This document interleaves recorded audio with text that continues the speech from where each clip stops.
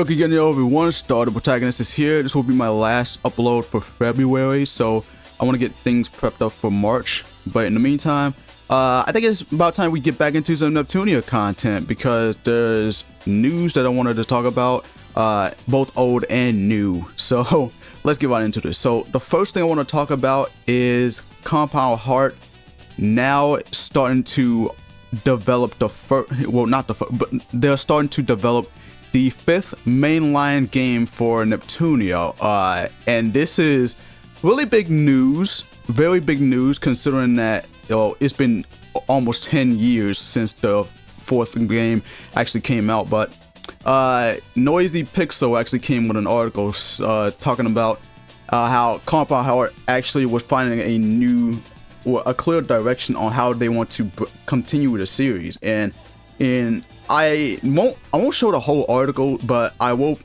post a link in the description below. But basically, they're saying that they've now started on developing the 5th mainline game right after they finished with Neptunia Sister vs. Sisters, along with Game R Evolution.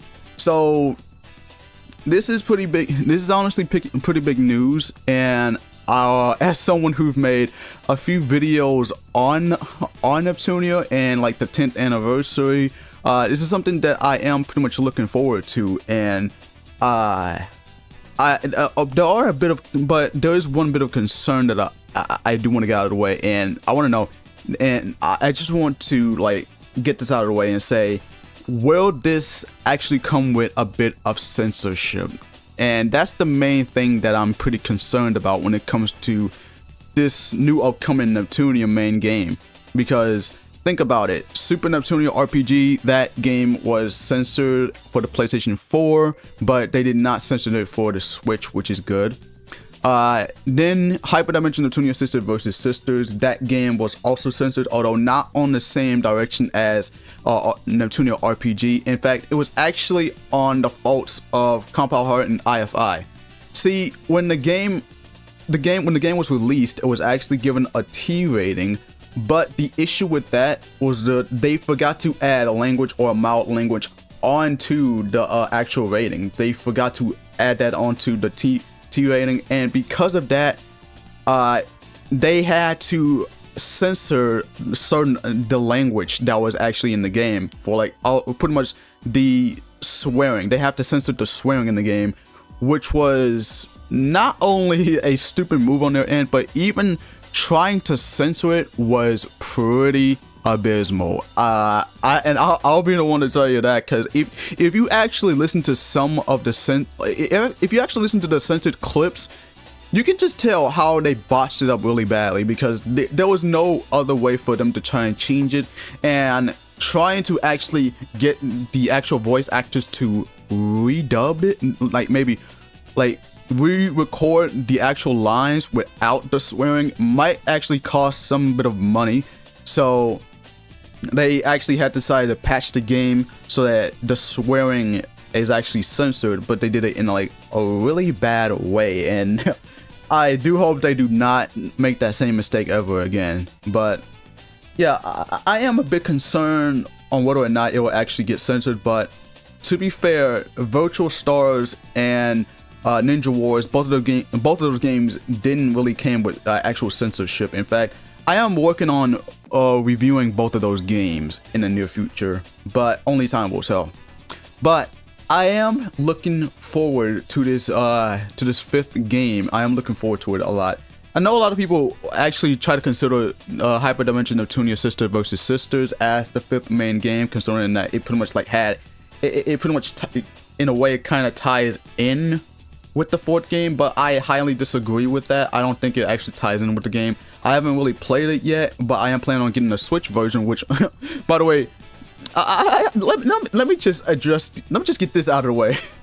So when the game was actually announced to be released on the Switch version, people who bought the PS4 version were pretty pissed at the fact that they made the new characters playable in the Switch version, yet you can't play as them in the PS4 version. And while a bit of a slap in the face, at the same time, Personally, I'm not really worried because I haven't bought the game yet.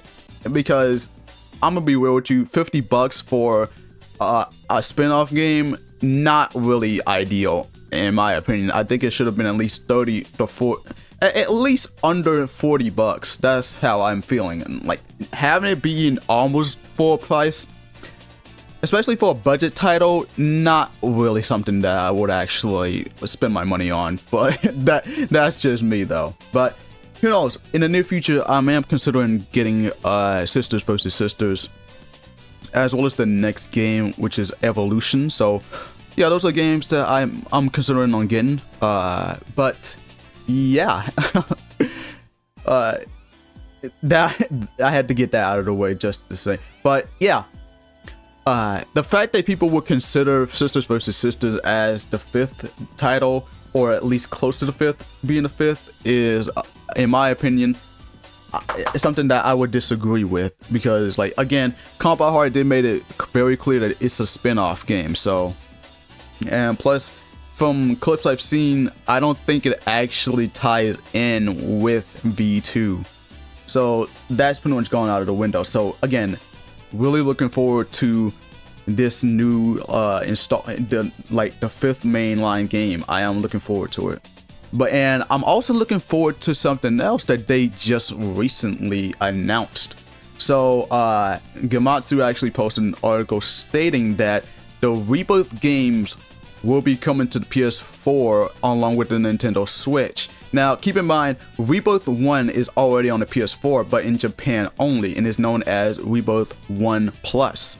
So, they're planning to report Sister Generation along with V Generation onto the PS4, and they're planning to port the other, like, the whole Rebirth trilogy onto Switch. So, that in itself is actually a smart move. And why I would consider this a smart move over, like, remaking Rebirth 1 for the PS5 is for various reasons. Instead of actually remaking the game, they're actually just bringing the ports over to the actual consoles. And think about it. As I said before, Rebirth 1 only came out on the PS4 in Japan only, and I think that was a pretty bad move by not including this worldwide. Because think about it, people who are not really a PC gamer would have loved to play the game on the console. And also, who's really playing Rebirth 1 to 3 on the Vita in 2024? Who's really doing that at this point in time?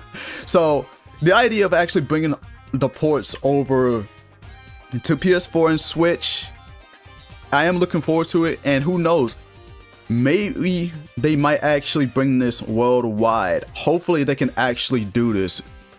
I know, but at the same time, I think it's pretty much overdue, because these ports have been out over a decade ago.